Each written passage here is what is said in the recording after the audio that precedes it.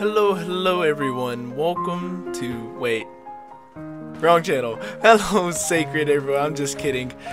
My name is Clee Clark and I'm really glad to be talking to you guys today.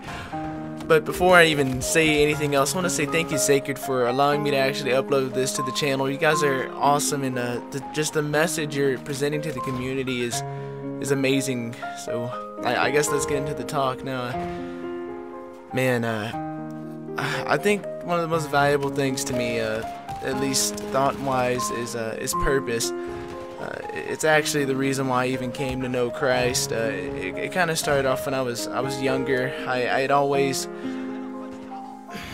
felt empty on the inside. I remember when I was a kid, looking out on this bridge next to my road, and always looking down through the trees, looking as the water passed, and just wondering why it happens. Why is this here? Why am I here? Because as far as I was concerned, I was pointless. I was just like another speck of dust in a bowl or something. And so, like, throughout my whole childhood, really, I kept trying to find what made me me. Why I always existed. And so I kind of tried to lean on my want for friends, or my thought of being funny, and a lot of the times it really did fail me. I kind of turned to bullying other kids, and I never really enjoyed that. It wasn't fun, but it got me accepted. It made me feel whole.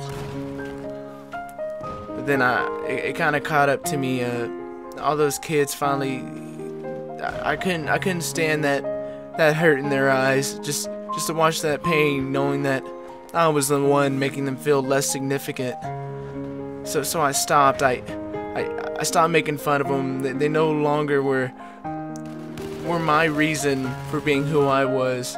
And then as soon as I stopped doing that, the friends stopped coming. No one really wanted to talk to me. If anything, it was almost as if the tables turned, where I was the one who was being made fun of, the one who was judged for being who I was. And for a time being, I was fine with that. I didn't mind people making fun of me. If anything, I used to just go with it and be like, ah, yeah, good one. And then it really started to annoy me, and I went back to that feeling of just not knowing who or really what I was, why my name was even Clee. But then, well, I guess not then. I'd always been introduced to the Bible and verses and stuff because my mom, every Sunday with my mom, we'd go and sit in the living room and watch this guy named Charles Stanley on the TV, and he was an extremely encouraging guy. But every time he would preach a message, it always felt like he was talking right to me. And when I was younger, I didn't like that. I didn't like feeling like I was in the wrong, or that what I liked just wasn't right. But then something miraculous happened. God really, he touched my heart, and he gave me what I was seeking for, what I had always wanted. He gave me a reason for living.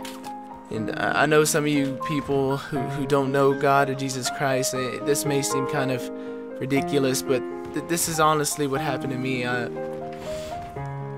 was around, like, I want to say 14-ish. I had went to a revival service at Sharon Baptist Church, which is the church I go to now, and they just kept talking about, hey, you know, it's better late than now. To, like, do it now. If you're gonna try and come to Christ, don't wait, because you never know what's gonna happen.